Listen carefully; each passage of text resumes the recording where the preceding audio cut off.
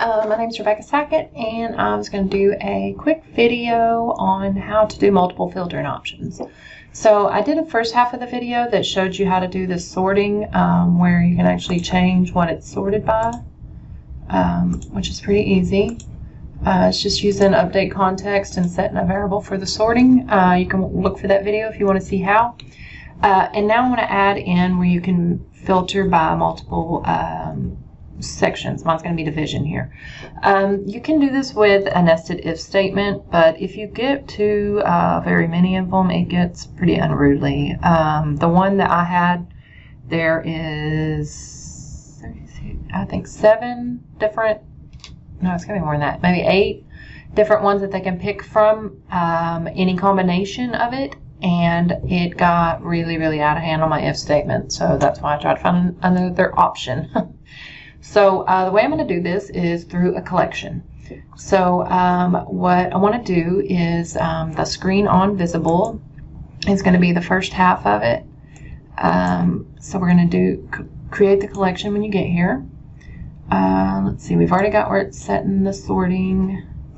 I do have it where it resets these checkboxes. Other than that, I haven't done anything on them. They're plain. I just have the reset set as this reset check, which is what's done here when it's on visible. So that is all I did with that. So let's go ahead and start the collection. So the first part we're going to do is do clear collect, name it collection quotes, and if you wanted to filter any, you could do that. On mine it does have filter in 2 that I've used this on before, but I don't need any filtering here, so we're going to ignore that. So we're just going to do the clear collect and start a fresh collection off of what data is here. Oh, I'm going to pick the data source, sorry. Quote log. Okay, so this is my collection name that I gave it. You can make it whatever you want, and this is my data source. So I usually like to go away and come back so that can go ahead and work. And then this here, where the data source is, we're going to change that to our collection name. So collection. Okay. So the rest of this is going to be on these checkboxes. So they're going to change what is shown off by altering the collection.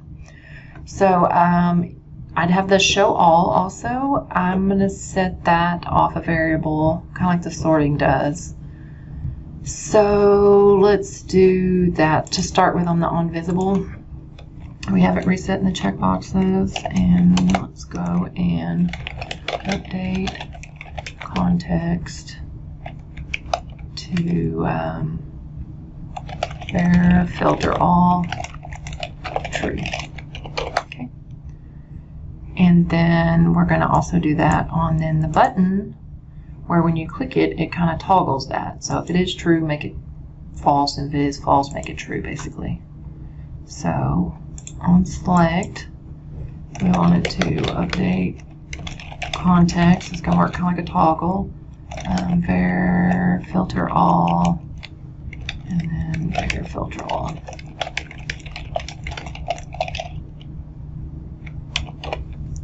Okay. And then it's also going to say, it's also going to adjust that collection. So we're going to put in here, if var filter all, then clear the collection. So basically, if I'm saying I want to show all, go ahead and clear whatever I've got here and start fresh. And it's just going to be what we had at the front screen. So if you had a filter there, you would put it here too. And if not, just clear it. That means I don't want it all. I want it to show nothing. So if it's not filter all, then just flat out clear the collection to show 0.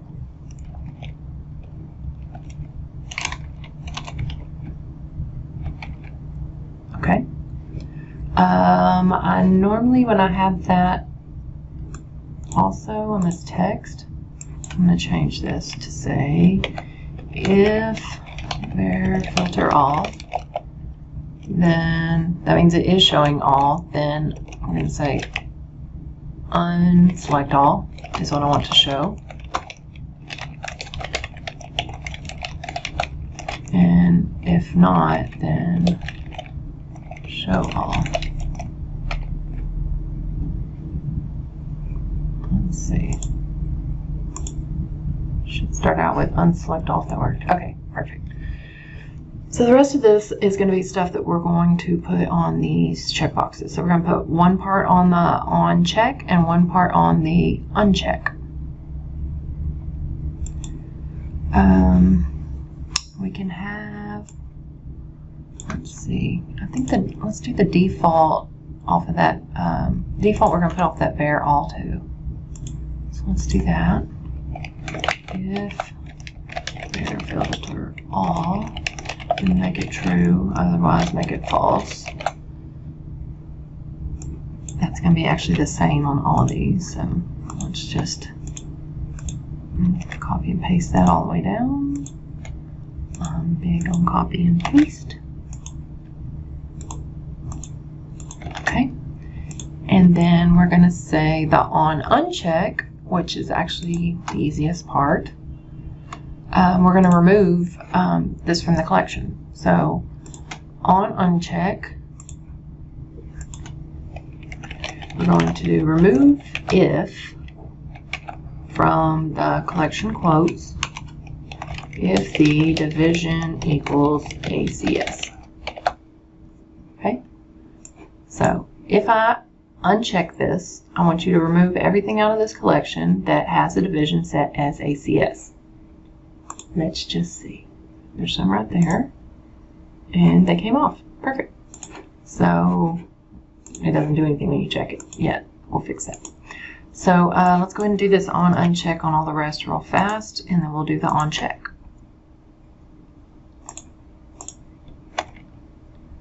In there. Bad. On uncheck. MFS. And then on uncheck. This needs to be cards. Okay, now let's do the on check part. So now we're going to say that whenever you check it, I want you to add me to the collection. So it won't be clear collect because we want to keep what we have. We're just going to add additional information. So it's just going to be collect. So now we're going to do on check, collect, and so add to the collection quotes. We will need filter here so we can tell it specifically which ones. Log any that have the division of ACS to it. If you had additional filtering at the beginning, you're going to want to refer to that here also. So if you were looking for whatever, mine has split between hourly and hourly. So when you first get to the screen, it's looking for just one or the other. So at this point, I have to refer to it again each time. Not on the remove part, because it really doesn't matter at that point, but on this part you would. But we're just going to do the ones off of the certain division. So this, we'll just go and test it. So we got 297. On check, there's nothing removed because we haven't added them back. Now on, when I did check it, 585, and they're back here. So there we go. Let's go ahead and finish it all the way through so I can make sure it's gone. On check. I had one earlier that was not working right, and I just got my check and unchecks backwards.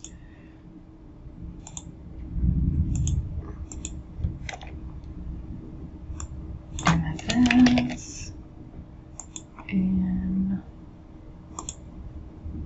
uncheck parts. All right, let's see. I always like to, if I'm really testing everything, I go away and come back. So that way I'm starting at the very beginning. So I'm starting out with everything selected. If I unselect all, it removes everything. If I select all, it puts it all back. So let's do unselect all again and see. We've got parts. Did not add. Okay. Try that one again. Oh, it's just going slower than what I thought. Oh. Dang it, I did get that one backwards. On uncheck. Annoying. See, that's what I'm talking about. Now, on uncheck, remove. If collection quotes are division